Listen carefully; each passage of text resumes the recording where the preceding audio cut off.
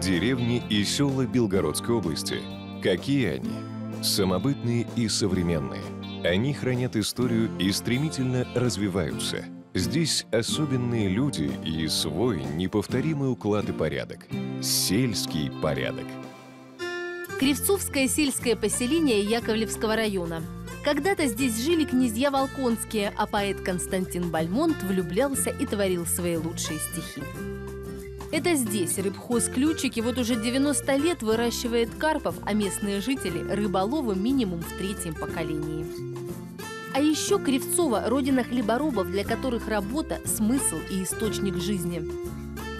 Сельский порядок смотрите в рамках программы «Такой день» в среду, 16 мая в 15, 18 и 20 часов.